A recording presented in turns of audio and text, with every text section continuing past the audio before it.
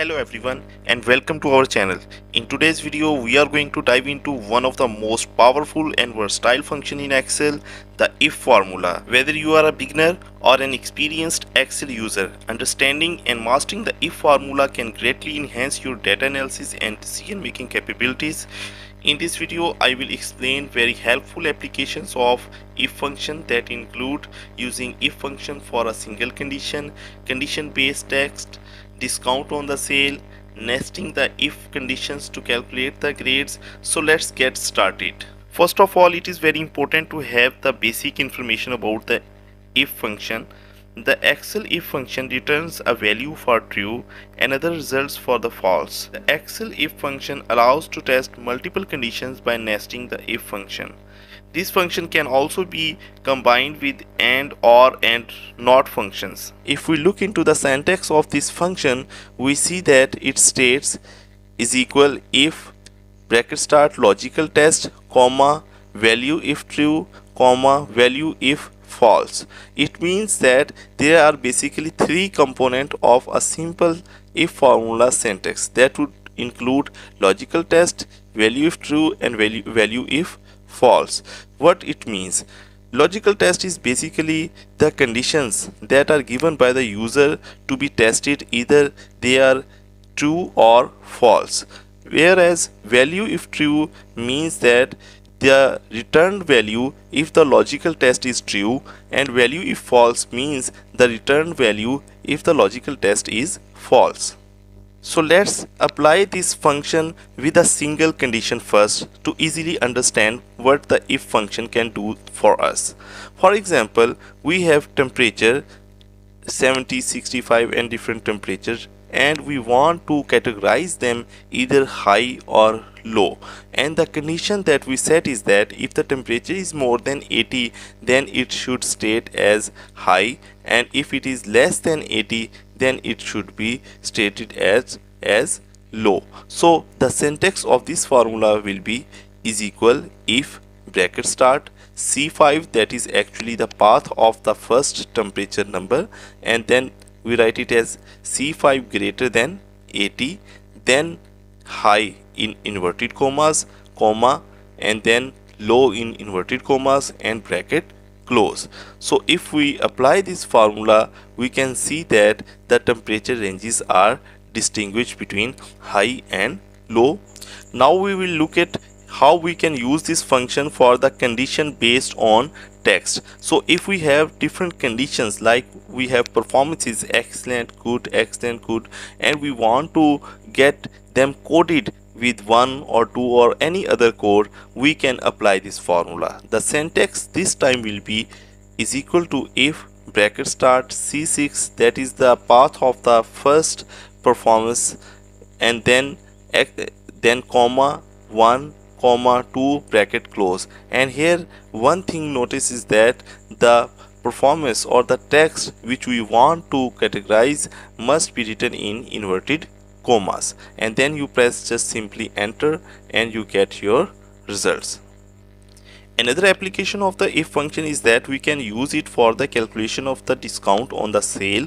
For example, we have different sale amount and we want to calculate the discount, but the condition for the discount is that the shopping must be more than 15,000. For this purpose, the syntax will be is equal to if B5, that is the path of the first sale amount, that should be greater than or equal to 15,000, then comma B5 into 0.1, that is the 10% discount we are given, and then comma inverted commas no discount and bracket is close. So you can see that we have found that on 10,000 there is no discount, 12,000 there is no discount, but for 15,000 there is a discount of 1500, and similar is done for the rest of the values. Another application of the if function is that we can check whether something is done or not. For example, we have different status: done, in progress, and we want to categorize them either yes or no. For this purpose, the syntax will be is equal to if bracket start C5, that is the path of the first status, and then we write comma, inverted commas yes, comma, inverted commas no, and bracket is close. And when you press enter, you see that the if wherever there is a done written done, its mean equal is yes, and when there is a status in progress, the result is no. Can also apply this if formula for the calculation of different grades. For example, we have different students and their scores, and based on their scores we have the grading criteria, and on the basis of this grading criteria we want to give these students different grades. So these grades can be calculated using this if formula.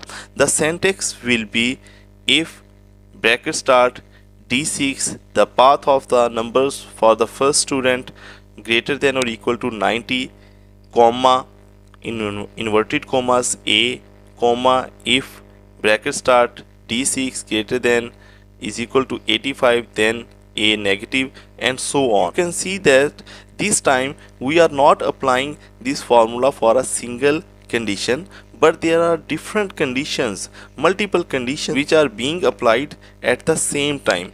When we are doing this, it means we are nesting different type of condition and nesting them to get the result. This B grade is actually the result of various conditions that we have given it.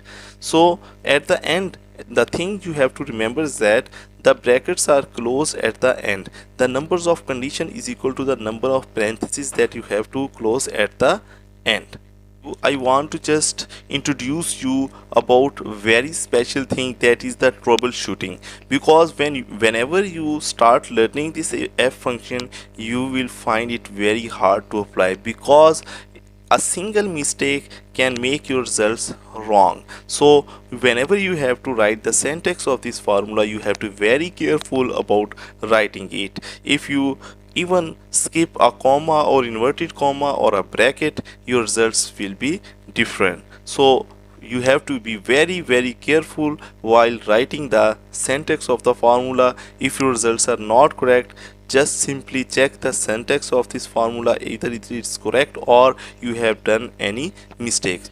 We can also use this f function with different and, or, and not function, and this is the application of if with and criteria. For example, we have students marks for maths and stat, and we want to give admission to those students who score more than 80 in both math and stat. For this condition, the syntax will be if bracket start and bracket C5, the path of the marks of the first student in maths, then comma D5 greater than 80, the path of the marks of the first student in stat, then close, bracket is closed, comma, inverted commas yes, comma, inverted comma no, and then bracket is closed. So you get no for the first student, because the first student get more than 80% marks in maths but not in stat.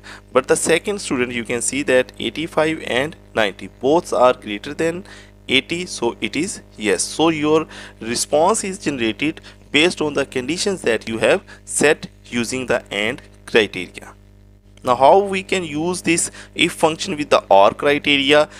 I have given the same example, the marks of the students in maths and stats, and we want to separate the students on the condition that either they get more than 80 marks in maths or stat. If only they get more than 80 marks in one of the subject, the response will be yes. So here we apply this OR criteria. The syntax this time will be if bracket start or bracket start C6 more than 80. C6 is actually the marks in maths for the first student, then D6 the marks of the first student in stats greater than 80, then bracket close, comma, in inverted commas yes, and then again comma, in inverted commas no, and bracket is close, and you just simply press this enter and get your results for the first student, that is yes, and then drag it down for the rest of the students, and you can see that the first student in this time get this response as yes, because he got more than 80 marks in maths, and for the second again it is yes, because he get more than 80 marks in both of the subject, but no for the third student, because the third student is not getting more than 80 marks in either maths or stat. This is the example of if with not function. Again I am quoting the same example, and this time we want that if the value is not equal to a certain value, then it returns yes, and the criteria that we have set is the 80. The syntax will be if bracket start not bracket start C6 marks of the student in the first maths greater than 80 bracket close, then no in inverted commas, and then comma inverted commas yes, and bracket is close, and you just simply press enter and get your results, and then drag it down for the rest of the students to calculate the response for the other students. Congratulations, you have reached the end of our comprehensive guide to the if formula in Excel.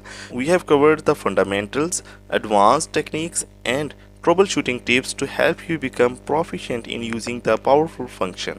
The if formula opens up a world of possibilities for data analysis, decision making, and automation in Excel.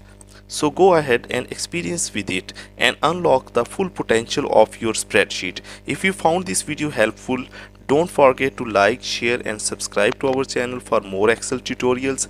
Thank you for watching, and until next time, happy Excelling.